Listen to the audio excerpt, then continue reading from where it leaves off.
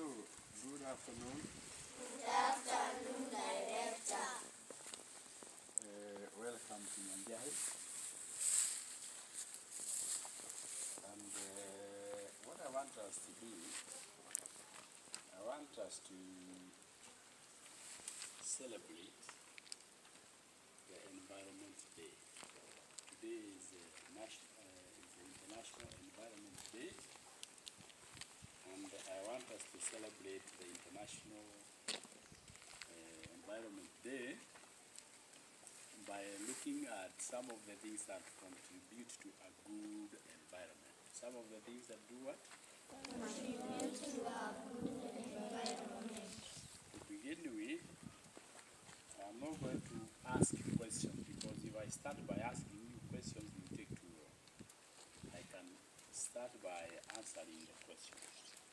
For example, what do we mean by environment? Okay? When we talk about the environment, we talk about what surrounds us. What does what? Surround us. Where we live, all what surround us is what we call the environment. Okay? Be it natural or man-made. Natural or what? Man-made. Natural is what God has created, which includes the rivers, the valleys, the mountains, everything. That is our environment. And then man-made because we, for example, build houses. Okay, we make roads. Okay, so all that is what we call our environment. All right? Yes. So when we talk about we human beings, what we make them to make our environment good. All right? Yes. When we live in it, we are happy. For example, we build buildings, our houses and all that. That now contributes to making our environment very good for us to live in. You understand? Yes. In the process of making our environment look good or be good for us, we in very many cases destroy the environment, right? Yes. So over time, we find that our environment becomes very bad, and therefore it becomes very difficult for us to live in it.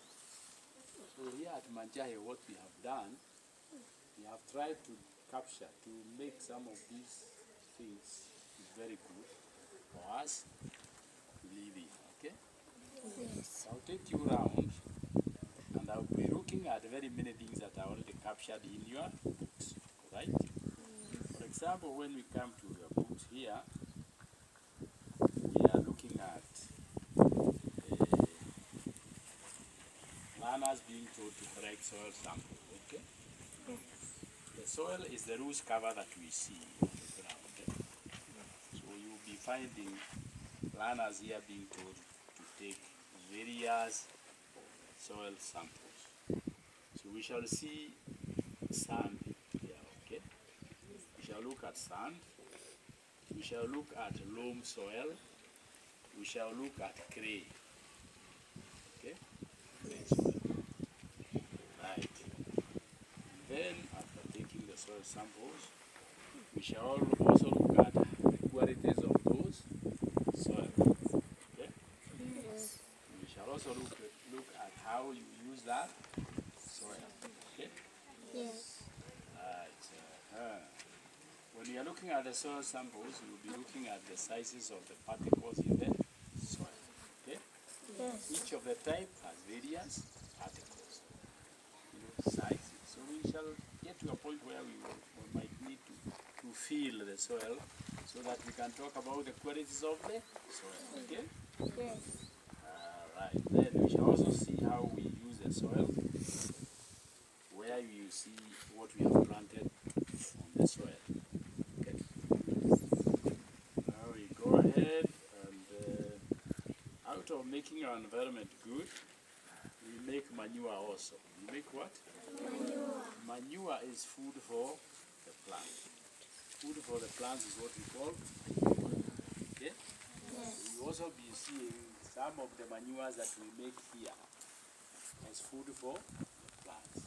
Okay?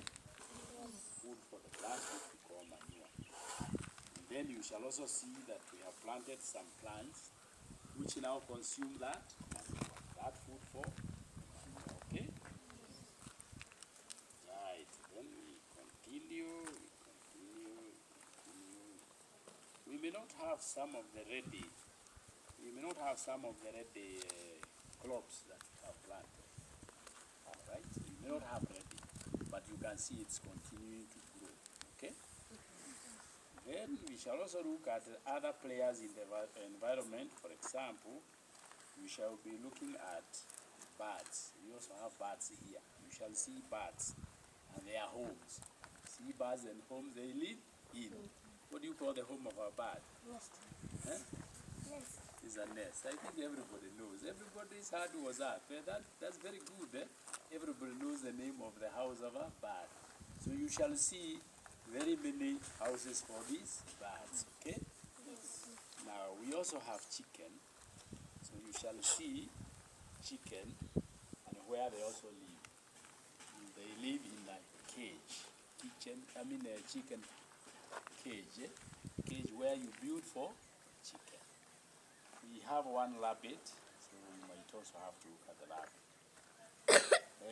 Something else I also want you to look at is the enemies of the animals that we keep. For example, chicken. I think Natasha knows very well some of the enemies. What are the enemies of some of the animals we keep? An enemy. Mongoose is one of the enemies. Mole. Eh? Mole. Yes, mole is also an enemy. Squirrel. Squirrel. Eagle. Eagle. Monkey. Monkey. Huh? What is that? Hawks, yeah? Uh-huh.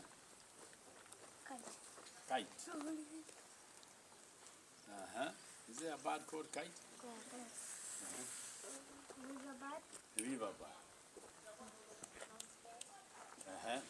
Cat. Huh? There's one that you are not saying that is very, which we are going to see here. An enemy of some of the answer that I will tell you a cat. A what? A cat. It is an enemy? Of chickens. Yeah? Of chickens. Yes, you know it. Yes. One of the problems you're having today here is a cat and is an enemy. Okay, we will have to get up to there. So I'll take you round and then I want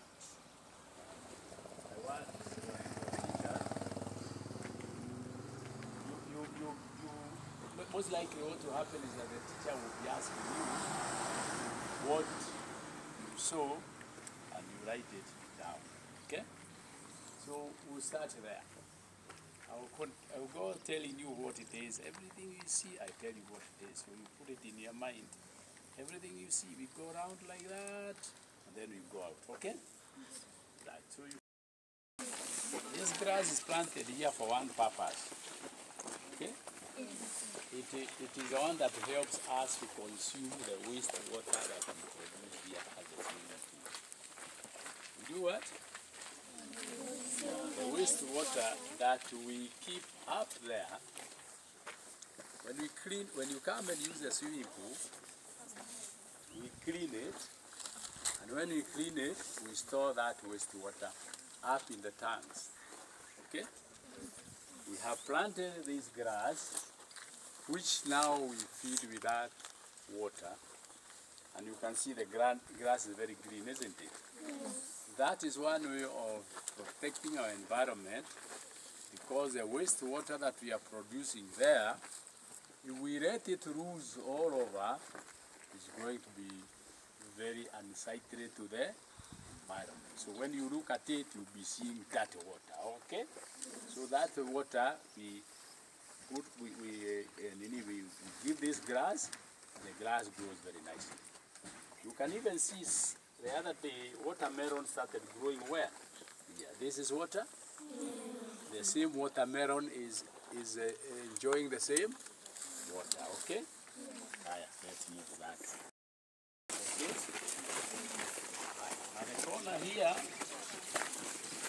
I am planting something that is called rosemary.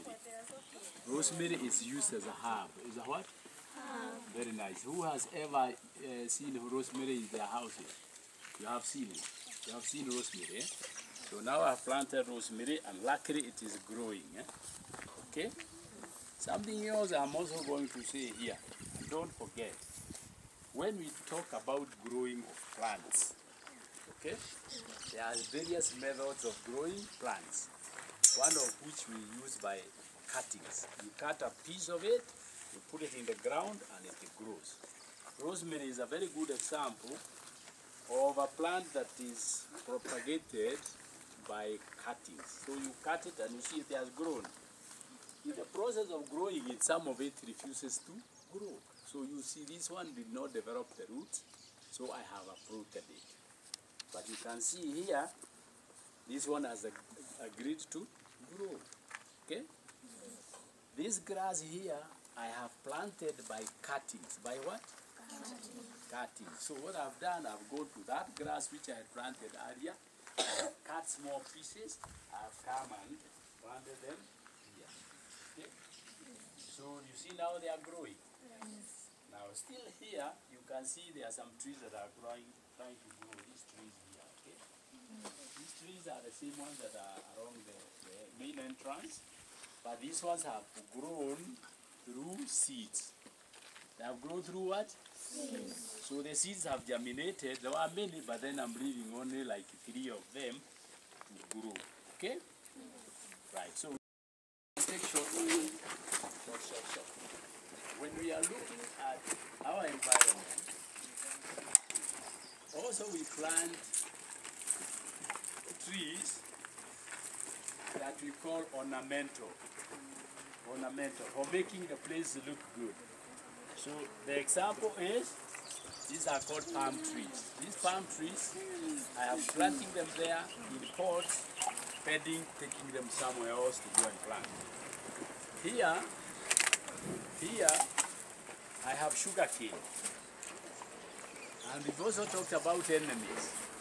This sugar cane is being eaten by ants. Okay? And you see at the bottom, if you look at it very closely, the ones that are near there, you see some termites. They are called termites or ants. Yes. Can you see them? Yes. You can see them. Can the ones far see them? Look here. Look there. Can you see? Yes. The sugar cane has been eaten by termites. Okay? The termites, also in the Kiswahili called mchwa. Okay? They are enemies because they also eat our crops. And for example, they have eaten which? Sugar cane. Can you see that? So this one now is already dead, it's dying because it has been eaten by termites. Are you learning something there? Yes. Yes. Okay. Yes. We have not started eating it. When you want to start eating this, we shall go for a sugar cane eating party. Alright? We shall have a what? Yes, the Arugu Academy Sugar Cane Eating Party. We shall have one when there are more. So all this is, we have planted pepper. This is pepper, eh? There's some grass here that people use. This grass, people use it and they take it as a herb. They take it as what? Herbs. Usually some women will put it in tea. Yes, confirm. Is it the one? It is the one. Let's not take a lot of it, but at least you can share it. If you rub on your fingers, you can see. Oh, everyone wants, eh? Can you share that because I don't want us to damage it? Okay, fine. Let's move on. That one is planted a herb, okay? Right. Sometimes you put this herb we call mint. You call it? Mint. Very nice herb, okay? It's good for eating. You feel good when you are eating it. We are going on. Now here, when you are learning about how plants make their food, we always talk about the plants The plants, we say that the plants are green because they use the green coloring matter to make their own food. Okay? So you can see this is a plant that is green. It makes its own food, isn't it? You can also see that there are some that also have, we call it variegated leaves. I think it's in their books, teachers. It's there in their books. Variegated leaves, the leaves that are not necessarily green, but they still make their own food. Okay, so I've planted this for you to see. I've planted them differently so that you see. But all the same, this kind of a plant, we use it to make a hedge. We do a what? To make a hedge, or what we call a live fence. Okay. You can see at the school, we have also planted all around the school. We have planted K-apple, which makes a good fence. And you see what we are saying? When we continue making our fences with stones, it's not very good. Is it good? No. But when you plant this kind of plants to make your hedge, to make your fence, it looks beautiful, isn't it? And it also produces oxygen for us. Do you know that when we breathe in again, hold, breathe out. So when we breathe in, we breathe a lot of air. Out of that air, we use oxygen, and we throw out carbon dioxide. Okay? Yes. The plants will take the carbon dioxide and throw out what? Oxygen, which we make. So when our environment is buildings like all this, you know, it's not helping us a lot because it is only using, you know, it's only for our eyes. It's not helping us to produce oxygen. But these ones produce oxygen, which we take. Ornamental is an ornamental tree. It's a cypress tree, but it is usually used for fun. These one are flowers, okay? They are what? Flowers. These flowers are very nice. These flowers are very nice. Let me tell you something about these flowers. And I don't know whether the teachers know. I tell you, these flowers, they are grown at large scale in many places, and they are the ones that produce a seed that is used to make perfumes that women do. You know? So if you smell it, can you all share the flower, the leaves, love them, share the leaves, love them, share the leaves, love them, and tell me what kind of... Oh, there's a lot, there is a lot, there is a lot, there is a lot. Smell it, smell it.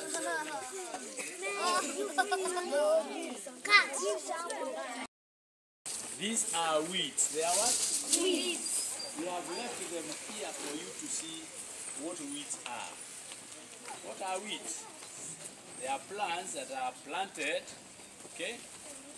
Or rather, they are plants that grow where they are not required to grow, okay?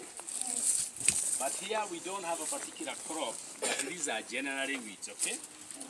They are weeds. When they are growing like that, you can even see there are very many insects. Can you see there are many insects flying from here? This is a good environment. It's what? It's a good natural environment because the insects are happy. Can you see they are happy? They are feeding on their flowers and all that, okay? Yes. All right?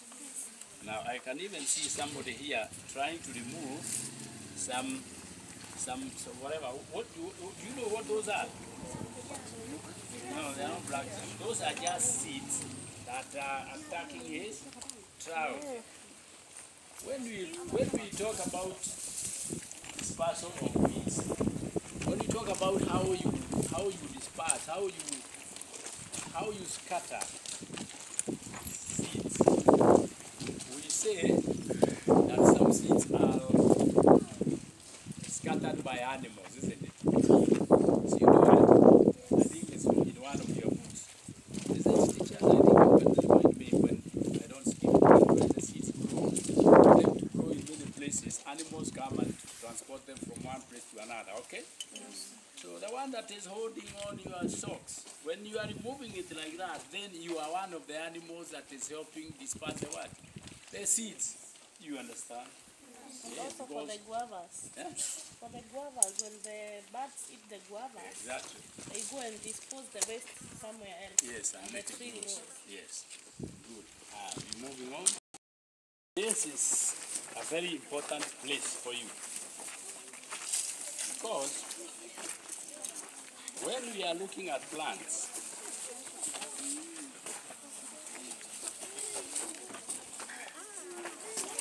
we have plants. All right, are we there? We have plants that cannot support themselves, like this coconut that is grown in your book. Okay? I have a palm tree here. Okay? This palm tree and the family of coconut tree are the same. They grow tall and they stand by themselves. Okay? So soon this one will be very big. It will be up there. It will be standing by itself. But here you can see I have another one here, which we call passion fruit. You call it? Passion fruit. Passion fruit cannot stand by itself. So what it does, it grows its own fingers. Yes, these are its own fingers. They are called what? What do you call them? What do you call these fingers? They are called tendrils. Good. That is what I wanted to hear from you. You see them in the books, isn't it? But here you are seeing them practically. Okay? Without damaging a lot, you can see. These are tendrils. They are what? These tendrils are the ones that help these plants to hold on other things so that it can climb up. And do what? So you see it's trying to climb, eh? I'm trying to get it climb up here. So I've even put some nails. You can see I put some nails, eh? And because there are no things sticking out of this wall, they are not able to hold. But you can see here, if I plant, or like I plant for a day or two, you can see it grows and it grows round it, isn't it? Yes, and you see like this one, because it hasn't managed to find anything, you see, it has not managed to find anything, so it just continues coiling, and there's nothing to hold, okay? So, but I'm trying to encourage it to hold on something, okay? So I think the best thing to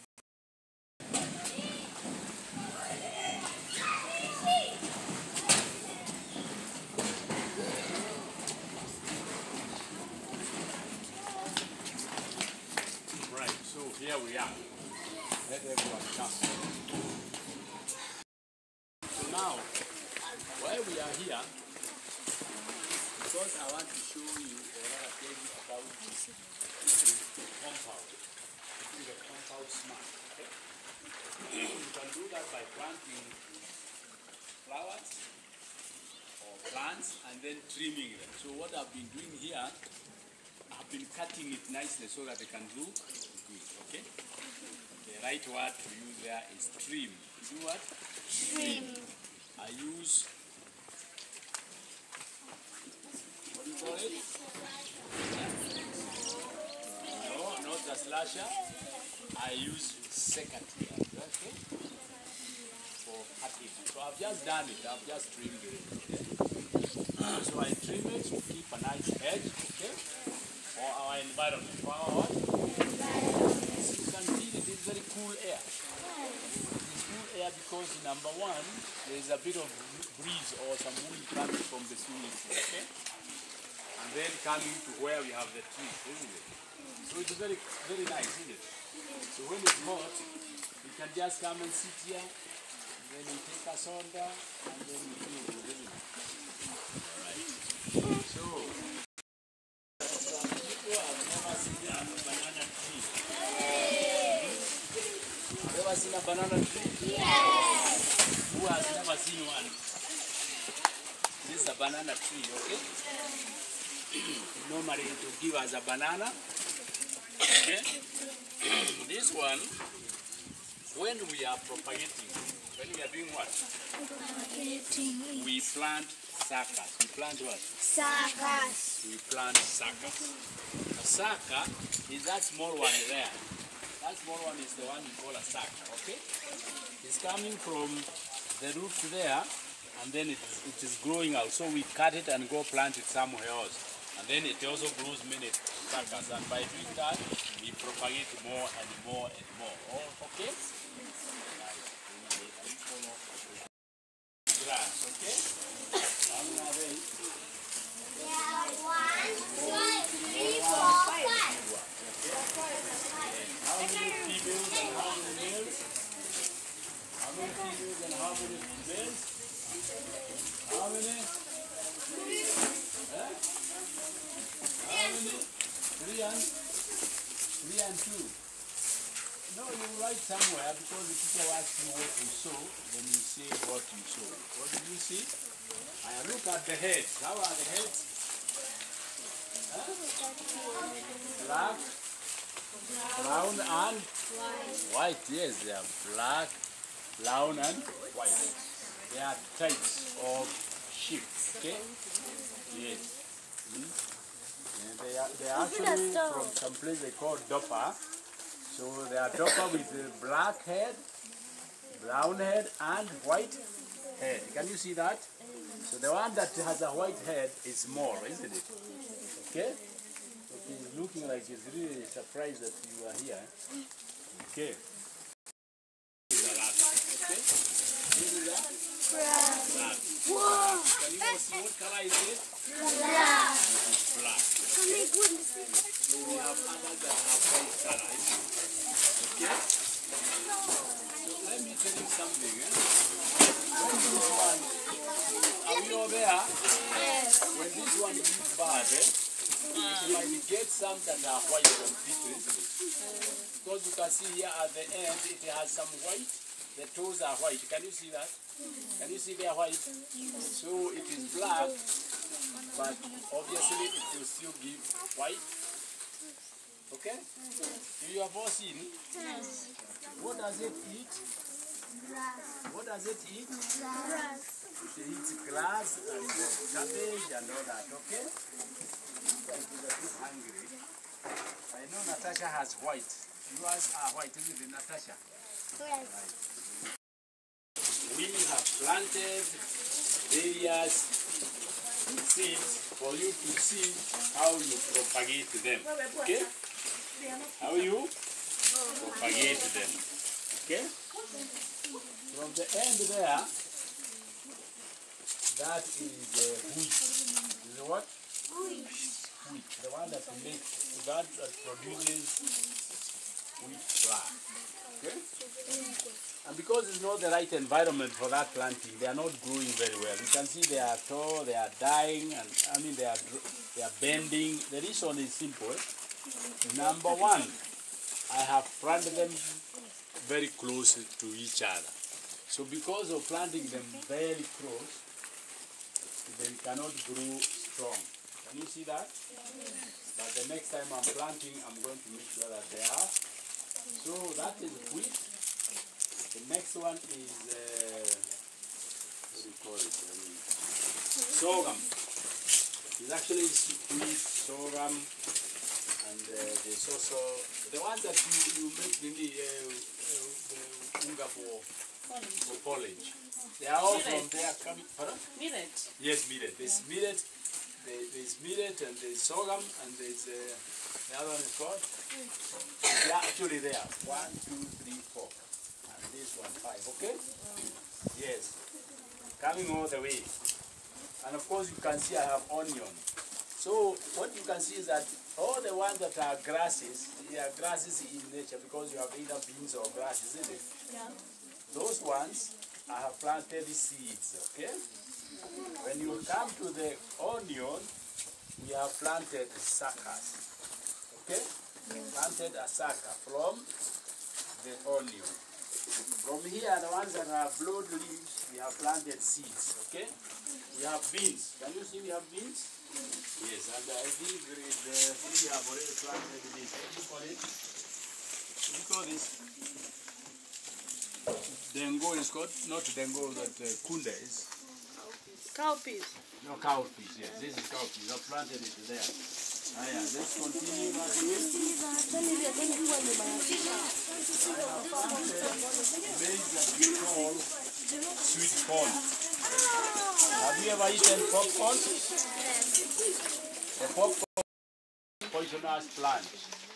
That is called what? What is the poisonous that you have in your book? It's called datura. Isn't it? It's in your book. Here is datura. Here is what? Please don't cut the leaf, but this is datura. Okay? This is what? Datura. I planted datura. It's a very poisonous one. It can easily kill the animals. Like if a rabbit feeds on this, it will die. If a goat feeds on this, it's going to die. Okay? If you stand slightly far, you can see. Don't get in here too much. Vela. This one is very nice because we also make things from it. Okay? Alright? Something I planted here. When we are talking about how seeds are dispersed, there's one here that is dispersed using the wind. Using the what? Look at that. Look at that. Can you see? Can you see? Can you see? All those are seeds. They are what? So where they are going to drop, they will germinate. They will what?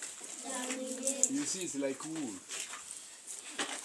Okay? You see, it is like what? Wool, eh? Where it will go, it will have to drop somewhere in the soil and it will do what? Germinate. It will germinate. This is an example of a plant whose seeds are dispersed by wind. Okay? How they germinate. Okay. Now here, I have another two that are important. Number one, arrowroot. You have what? Arrowroot. Arrowroot is here and you plant arrowroot by number one. The same arrowroot, you cut the tuber and eat the tuber. What remains, you go and plant it. And it's here we planted in the case to grow it. The other one here is the sweet potato. Sweet what? Potato. The sweet potato, this one, we propagate it by planting carrots. You plant what? Carrots. And it's already growing here, okay? Where are we? Now, I want to show you another one that we plant. Here, you can see this grass. This grass is what we call Kikuyu grass. You call it what? Kikuyu grass. When we are planting Kikuyu grass, it is one example where we have two methods of planting it. Number one, you can cut a piece and plant and it will grow. Okay? We have what we call the nodes. The what? Can you all do your fingers like this? The joint is called a node. It's called what? You have a joint here and a joint here. Between the two, we call it internodes. Between two nodes. Eh? So when it comes to grasses, when you cut, you make sure that there is a node. There is a what? When that node is buried in the soil, roots come out. Roots do what? Come out. So we say that you plant by cutting. Plant by what? Another way is that we show you because you have it. We have it. It's here. You can see it has grown some suckers.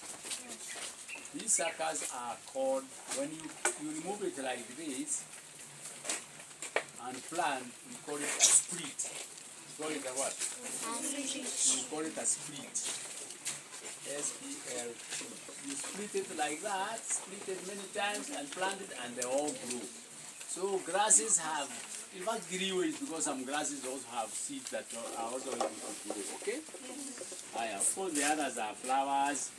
I have potatoes which we plant through, potatoes we plant through what? The tuber, okay?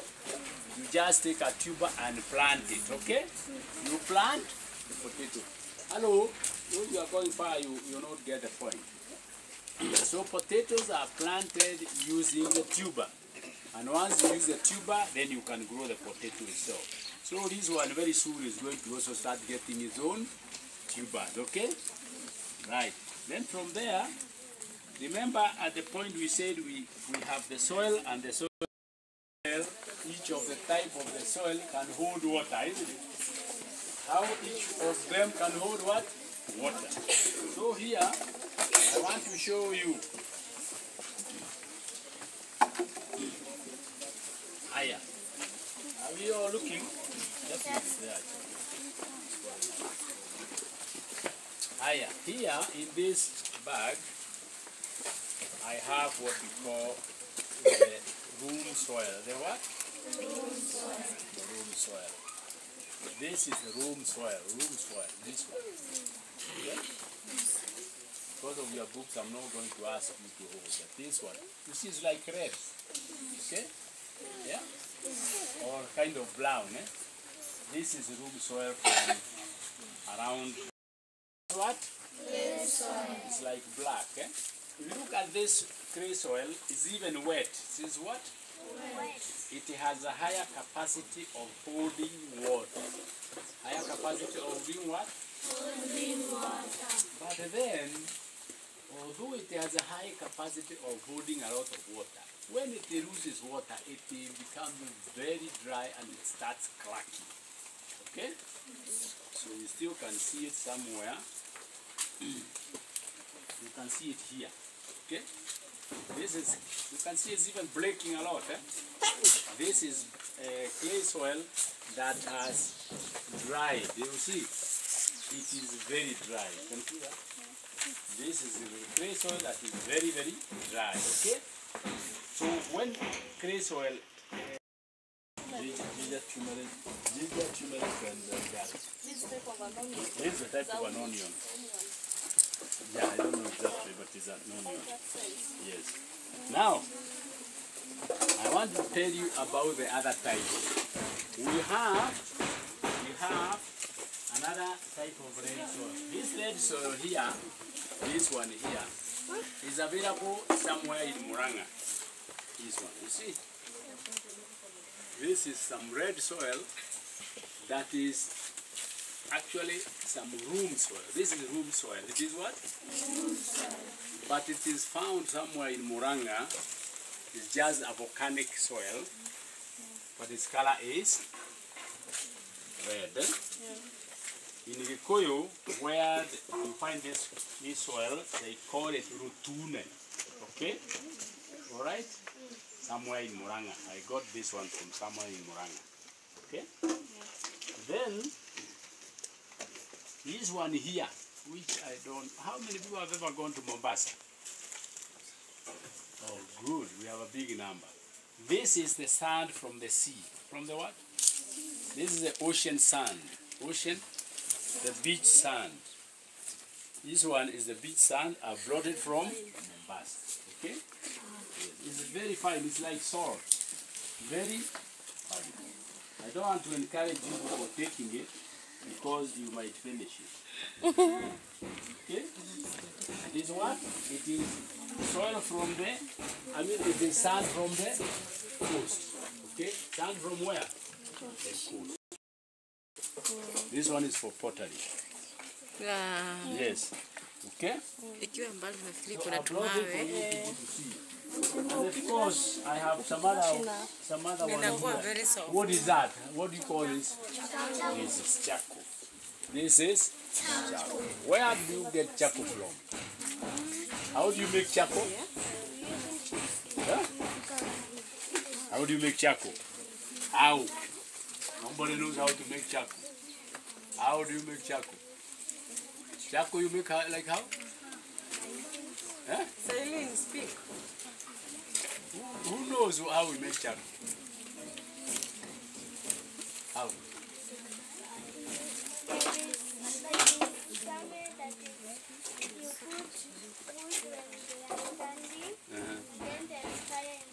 Yes, that's right. Yeah, but simply, you make charcoal by burning wood, isn't it? Yeah. If you you ask how to make charcoal, you make charcoal by burning wood. Now one we call fan. Farm. Fan.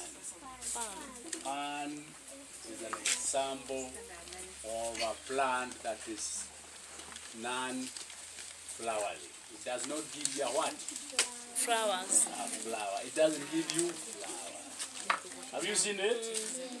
And here I have many types. I have this one. I also have another one here. Okay? The difference is actually the size of it. Okay? We even have a bigger one here. You see? All these are fans, okay? They are all non-flowering, okay? We have some plants that have thorns, isn't it? Plants that have what? Thorns. And they are very many. This is an example of a plant that grows thorns. Why do they grow thorns? Who knows? Why? Exactly. That is a good answer. They produce thorns in order to protect themselves. From who? From enemies, isn't it? You might want to plant, you see, like now this one has a very nice red flower. Can you see it's very nice? So for you to stop going picking it, it produces, yes, thorns. And in very many cases, areas, okay? The ones that are growing in very, very dry areas produce a lot of thorns because they don't have the luxury of growing a lot of leaves. And those animals, they are like, which animal is this? Which one is this? Which animal is this? The one that is like that? Elephant. Giraffe. The giraffe will be out there in the by the thorns. They will be what? Exactly. They will be pricked. Oh, you know a lot of English. They will be pricked by the thorns. Once they are pricked, they stop eating them. So the plant will survive because it has protected itself, okay? Yeah. Yeah. Then I have cactus. Cactus. That one over there is cactus. This one is the one that produces very expensive food that is called dragon fruit. Dragon fruit. Very tasty. Don't know whether I'm eating this. This is cactus. Okay? This cactus is the one that produces what we call dragon fruit. And I'm told that dragon fruit costs how much per piece? Who knows? It is 135 in the supermarket. How much? 135. Shilling. Yeah. Where? In Naivas. One. At Embu. I don't know near here where there is because it is produced in Bere. It's In costing large amounts. 3,500 shillings a piece. Dragon fruit. Okay? It's grown by this cactus. Of course, I have other things here like flowering plants and all that. Okay? For a container like that, put some soil and plant your own spinach, isn't it? And you make your own garden. A kitchen is called a kitchen? Garden, eh? There's something else here. This one is called what? These are bricks. How do you make bricks? Who knows how we can make bricks? Somebody tell me. How do you make bricks? Yes, you burn clay. The clay you are having there is a good example you can use to make bricks, okay? For the plants, isn't it? Here I am making food for the plants. How am I making food for the plants? I am making food for the plants by introducing earthworms. Introducing what? Earthworms. I'm introducing earthworms. These ones, eh? So what I do, all the leaves that drop in this compound, I put them here and they are eaten by earthworms and they produce, what do they produce? Very good manure, very good fine manure for, I'll show you much more up there. I feeding here? Now done. That's why I don't have to open it. There, look at that. That one is compost manure. Is what? Compost manure. What I've done there, I have collected the leaves. I have piled them. And in between I have put ash. A bit of it is dry leaf. A bit of it is green leaf. Put manure. Put ash. And it has already decomposed to make that compost manure. It has made what? Compost. So when you look at your books will be showing you how you pile them in layers and how they eventually rot and become compost manure. Okay? Now here, the worms, and the worms will feed on it and they become what? It becomes manure. Now, when we talk about our environment, remember I've said that we human beings damage our environment. Okay? One way is that the waste we produce, the what? We throw our waste all over. And it becomes very, very bad for our environment. Some of it smell when it's breaking down. Can you see this? This is waste that is smelling. It's smelling. I don't know who can smell this and tell us. Is it true? Is it true? Is it true? It's smelling very badly, isn't it? Yes. Some of this waste include eggs, shell. And you know egg, when the egg goes bad, it produces very bad smell, isn't it? So what we do here, we collect all that waste, okay? We put it together, and then we separate it. We remove plastic bottles, okay? Then we also remove nylon paper, okay? And then we feed it to the worms. Feed it to the what? Worms. So now let me do now. All this waste, the waste we have been talking about is here. Can you see the waste? Egg shell. Okay? Also, we have the seeds from mangoes. Okay? We have any other waste. Okay? Any other what? Waste. Any other what? We put all that waste together and then we feed them on worms. These are what? Can you all see? These are earthworms. Can you see earthworms? Earthworms. Are you there? Can you see earthworms? These earthworms are the ones that feed on that waste from the kitchen. Okay? The waste from the kitchen are fed on by these earth. So we make our environment very good by bringing these worms here, and they eat what? They eat the waste. Can you see? You see they eat what? They eat the? Some of the waste they eat include peelings from potatoes. Okay? Some of the waste include carrot waste. Okay? Some of it include banana waste. Some of it include cabbage waste. Some of it include, okay? Include paper, like this. You see this is paper. You see? Paper like this. You see this paper?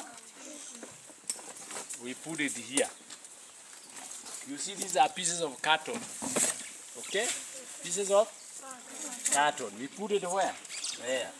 Some of it include dropping from the leaves. These are leaves. Can you see these are leaves? We put it where? There. So once we put it there, we only create a very nice environment by wetting the compound. I mean, we put a bit of worms and some water so that they feed nicely, okay? You put the worms? Yeah, the worms are here. These are worms, and they're good, they're many. Can you see how they're many? So What are they for, Director? the what? The worms. See, they are the ones that are eating the waste. The kitchen waste is being fed on by these worms. Can you see these are maize cobs? Yes. And this one here, this is the peelings from the potato. Because at Manjahi what we do not put somebody to peel the potatoes. We use the potato peeler that is there. So that potato peeler is the one that peels, including what you normally take at school. So the peeling is brought it where? And this is the one. And it's eaten by the worms. And eventually, okay, let me show you here. Eventually, after all that has happened, this is the manure that we make from here. Can you see very nice manure? What color is it? This is gray. This is gray. This is gray. This is very nice manure. Very nice. Manure. This manure is made from the kitchen waste, and it's made by what? It's made by the worms. That's another worm. That's the I have done a bandage thing here. That's a pupa that I've killed. Killed a pupa stage. A pupa of an insect. I've just killed it and it's very bad. I didn't see it. I'm sorry. Oh. Now it's a pupa stage of one of the insects. So you can see. So if in Wetedi, if where? In Malava. In Juja. In Madare. If we collected all that waste coming from the kitchen and we put very many other ones, they are going to eat the waste and they are going to produce fertilizer like what? This manure, okay? This manure is very good, okay? Then we can also make, and let me pass that.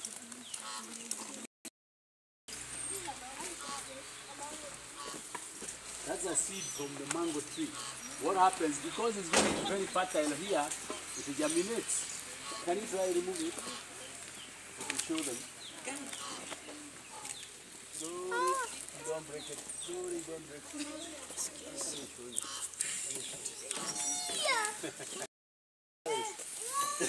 Wow. There are so many. People are very scared. Look at this.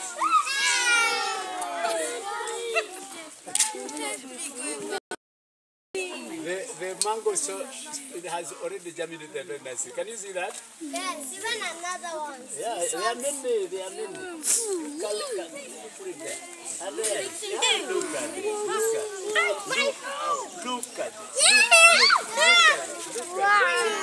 Can you see? You can see it.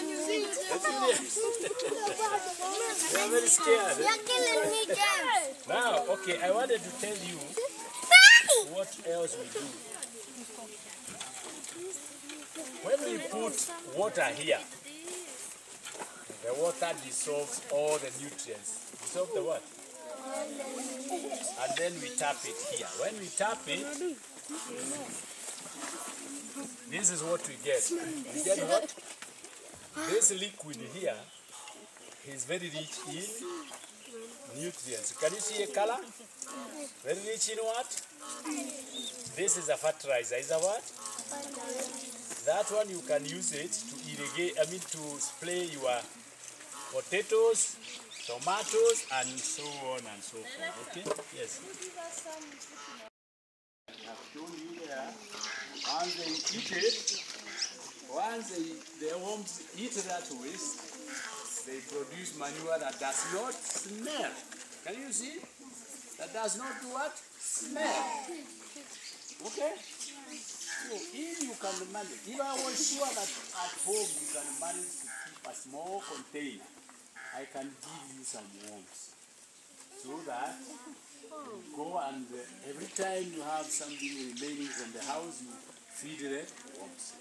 And it does, you don't have to throw it in the, you know what you call the place where you go throw it? Dumping. Mama tells you, go throw it out there. Dumping. And you see it starts smelling, You cannot even pass there like we take. How many people here reading with Tedio? With Tedio, we come there with the governor cleaning the environment every time, and it's a lot of fuel. Because we don't care. Now, the last one I want to show you.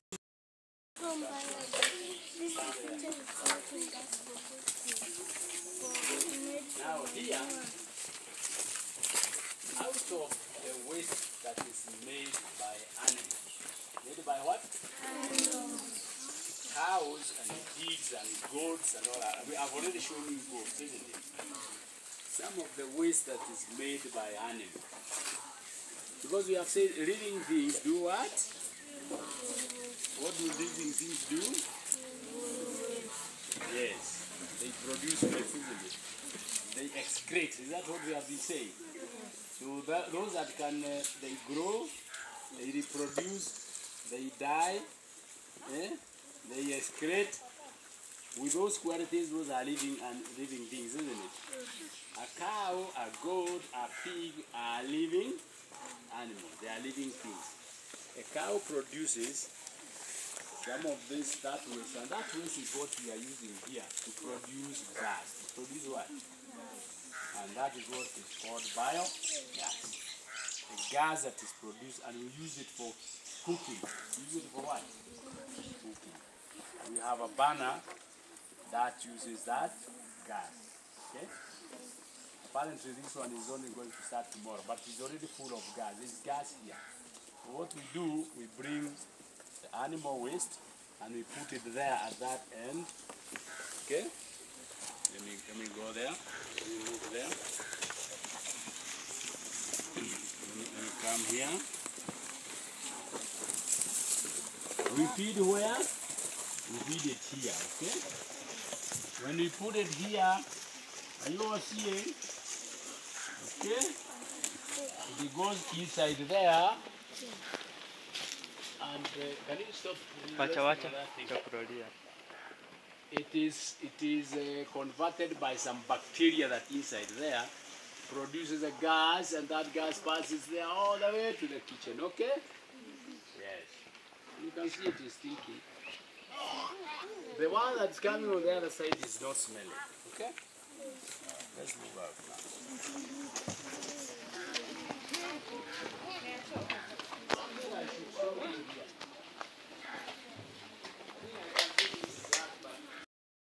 No. Then the teacher should organize. When you go to the Rift Valley, you might see these locks. These are the volcanic locks, okay? Usually they are very light, I know at home you might find that your mother has bought some stone for scrubbing the feet, isn't it? That stone is like this, it's coming from the Rift Valley, okay? For scrubbing, some people have very hard sole, isn't it? They scrub it with this kind of, so this comes from, and it's very light stone, okay? That's why it is here for showing you. And then the last one. Let me put this one here. Type of log which we call sand. Said what? Said man Tari. tari. I think they will cover that somewhere. Okay? When you get to that, you can show you later when you come. Okay? But I have all sorts of new stones here. I have all of them here. And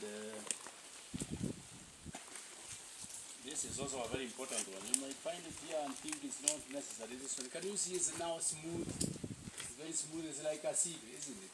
Yeah. Very smooth. There are very many around. You can see them. This stone is used by water. Used by what? Water. To cause soil what? Erosion. Yeah. So in the river, when this is turned many times down the stream, it goes wearing the bed, the river bed, isn't it? It goes wearing it. And when it wears it, a lot of loose soil is taken down to the valleys. Okay? Yeah. So this one, you can call it a tool of erosion. A tool of what? Erosion. Just just like you can take a hammer or you can take a panga or this. You're seeing nests. Are you seeing many of them? Nests, huh? These are houses for who? Do you know what you call the bird that lives in here? This one is called the weaver. It's called the weaver. We have the weaver bird here, which lives here. We have very many of them here. They live where? This minute I have sent them to go to the field. They have gone to there.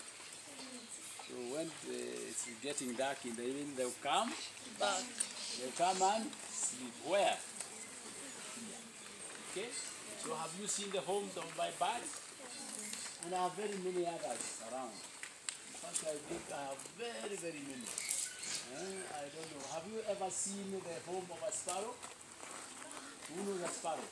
The bird that goes like this with an open beak, collecting all the insects in the air.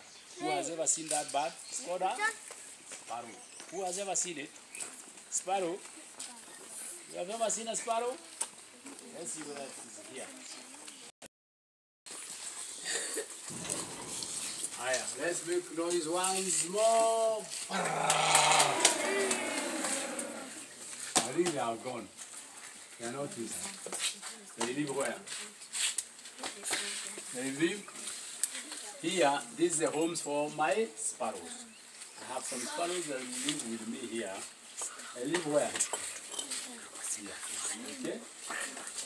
They are called sparrows. You can go check in the dictionary, or when you go home, tell your parent to give you the phone and you check what bird a sparrow is, okay? A sparrow goes hunting for food with the beak open like this, okay? So any insect that comes across, it's swallowed, eh? It's called a sparrow, okay? So I have the houses for a sparrow here. This one, two, and then the other side I also have another two, okay? So you see my compound are very, very thin, okay?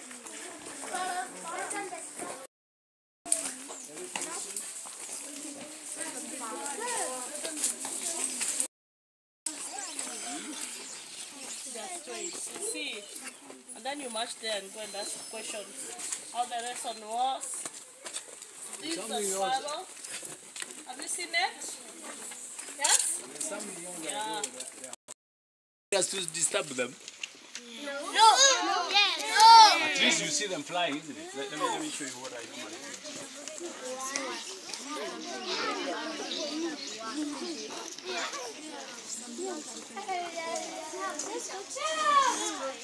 Who is that?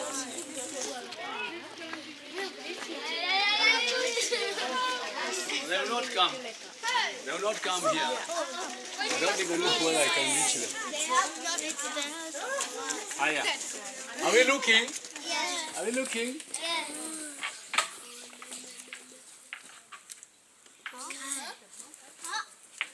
That is the house.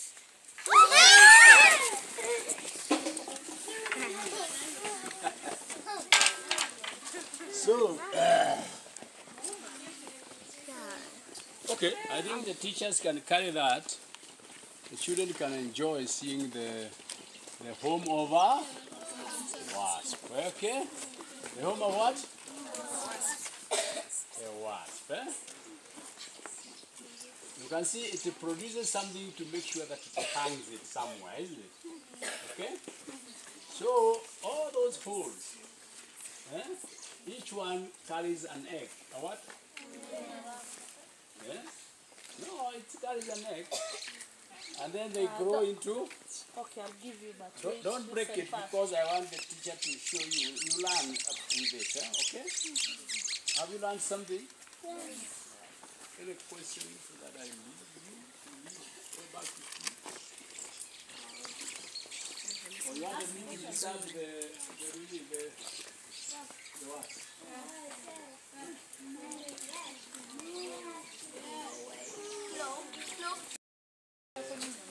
Some either eggs or super. Oh, here they are coming. Okay, let's give them space. Don't fight them. They are, when they, we have very limited tiny birds here. This is a nest for a bird. Okay? Very tiny one. And it's not the only one. If you look very closely, you see many of them. Even there's another one there. Very tiny, you know. Even behind there, we have very many nests. And how foliar. You can make foliar food. Yeah. Yes. You can make compost, you know. Yeah. Feels good, eh? Alright, I think now they can go back. They want to encourage, and they can come, you know, they'll forget, eh? And come. Let's use it, because I also don't want to talk to other parents about, and children do not know what to say. I don't want to. So they can go write a story. They can write many stories, and please mark them, mark what they have seen. You know, and if you look at the book, the environment book and agriculture book, I have incorporated a lot of it. Okay. All right. So, I say bye. Okay. Nobody can say thanks on behalf of others people. One person we asking about only one. So at least we talk on behalf of others. Will give a speech on our behalf. Can I choose? It's called a vote of land. Yeah? You can give Happy time, do it.